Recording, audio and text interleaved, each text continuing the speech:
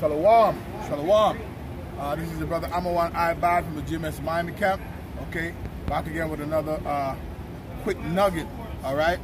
Before I go any further, I'm going to give all honor and glory and praise unto Yahweh, Ba'ashim, Yahweh Shai, Ba'ashim, Rakakwadash. Double honors to the elders and the apostles of greatness, who taught me this truth and rule well. Salutation and salutations to the brothers out there that are laboring and pushing this truth and in sincerity and in charity, and risking their lives and their freedom to do so. All right, with that being said, today I'm rolling in the spirit, you know, whatever the spirit allows, that what I speak upon, you know. But needless to say, there's a lot going on, man. You know, but we just here to prophesy the word of the Lord and give you warning, man. Ezekiel 3:17, the Lord said, Son of man, I've made you a watchman, okay, to the house of Israel. Therefore, hear the word at my mouth and give them warning from me. So we warning you, all right, of the impending dangers and the things that's about to come on earth, all right? That you prepare your minds, okay, and get ready for these things, man, and take heed to the word of the Lord, okay? Because Scripture speaks about in the latter days, it shall be perilous times. When you go into that word perilous, it means dangerous, savage, fierce, hard to take, okay? All right? And these are the times that you're coming into, okay? People dying, mass death. The Scripture speaks about these things, man. Psalm 91, 1,000 shall fall at thy right hand, and 10,000 at thy right side, okay? But it shall not come nigh thee. Who? The elect, those that are predestinated from the foundation of the earth, okay, to see salvation, man.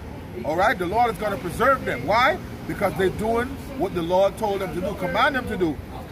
Go out and teach this word, okay? Go out and teach this word and warn his people, man.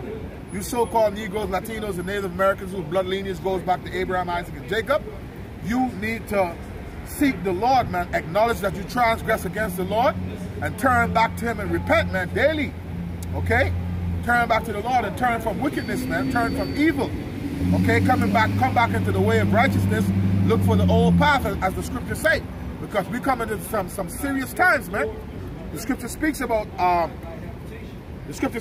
see, these days that we're in now, these are the last days, man. You in end times right now, and the Scripture speaks about things happening. Look what just happened in between Turkey and Syria. It was a catastrophic earthquake. Look how many people died. Okay, well, the Scripture speaks about those things. All right? I'm going to read this in the 2nd Ezra, chapter 5 and verse 1. It says, nevertheless, as concerning the tokens, behold, it says, behold, the days shall come that they which dwell upon earth shall be taken in great number. This taken means put to death, man, die. Okay? Shall be taken in great number, and the way of truth shall be hidden, and the land shall be barren of faith. So the point is, people are going to be taken in great number in these times, man. Right? So that's why it would behoove you to seek the Lord and turn from wickedness, man. All right? And turn to the Lord wholeheartedly and seek him, all right? And worship him in truth and in sincerity, man. It may be that you find grace and the Lord delights in you and he delivers you, okay? If you are part of the elect, all right? So at the end of the day, the Scripture speaks about taking heed to the word of the Lord, because that's how you're able to renew your mind through the words of the Lord, through the Scriptures. Psalms 119 and verse 9 says, Beth wherewithal shall a young man cleanse his way, by taking heed thereto unto thy word. Okay, roughly paraphrasing, you got to take heed to the words of the Lord, because the words of the Lord are faithful and true, man. The words of the Lord are faithful and true, man, all right? All right, from the beginning of time, they were oracles, all right? But he put them on, he grafted them on stones and gave it to Moses to give to the children of Israel. All right, we had scrolls, all right, and then it came written on paper, which is the Holy Bible, all right. But the point is, the word of the Lord is faithful and true. You can count on the words of the Lord, all right. It says, this is 2nd Ezra chapter 15 and verse 1. It says, behold, speak thou in the ears of my people the words of prophecy. Now you know the testimony of our Lord Yahweh Shai is the spirit of prophecy. Psalms, Revelation 19 and 10 tell you that. That's why we come like-minded in the spirit of our Lord. We speak about the prophecies, man. Okay? Because this book is a living book.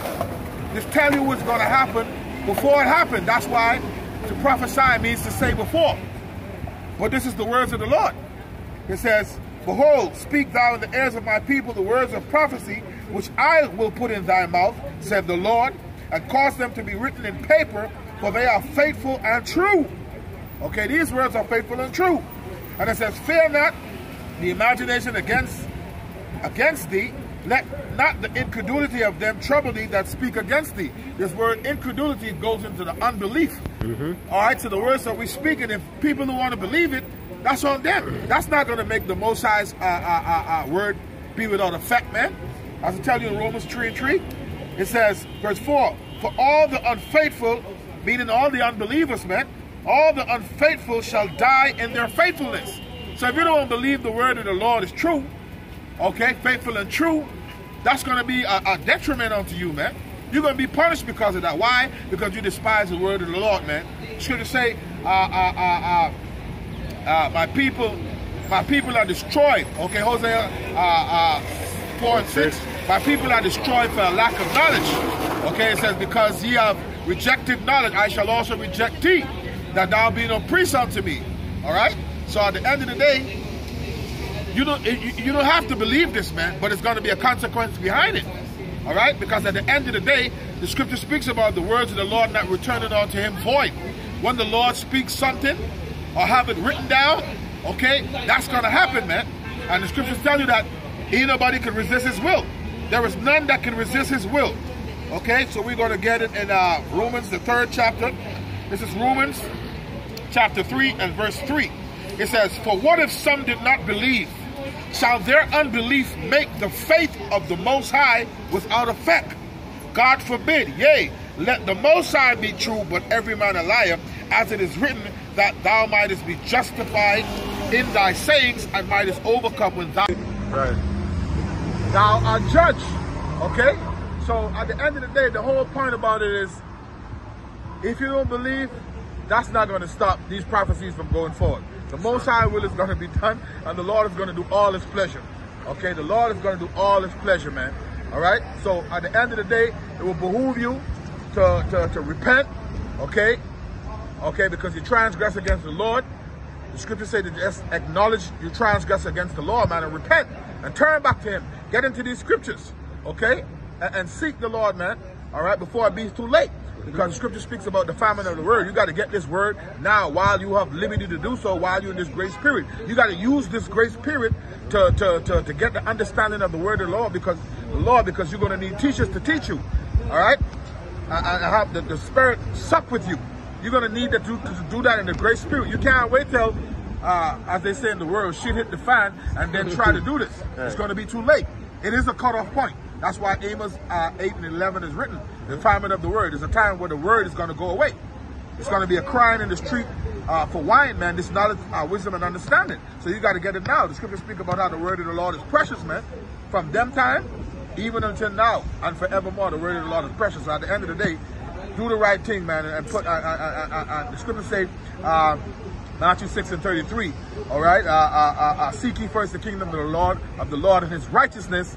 Okay, and all these things shall be added unto you. So the Lord comes first, man. So Lord willing, you will edify them and there. All right, I'm gonna give all honor and glory and praise unto Yahweh, Ba'ashim Yahweh Ba'ashim Rakakudash. Double honors to the elders and apostles of greatness who have taught me this truth and rule well. Salutation and salutations to the brothers out there that are laboring and pushing this truth in truth and in sincerity and in charity, risking their lives and their freedom to do so. Until the next time, Shalom.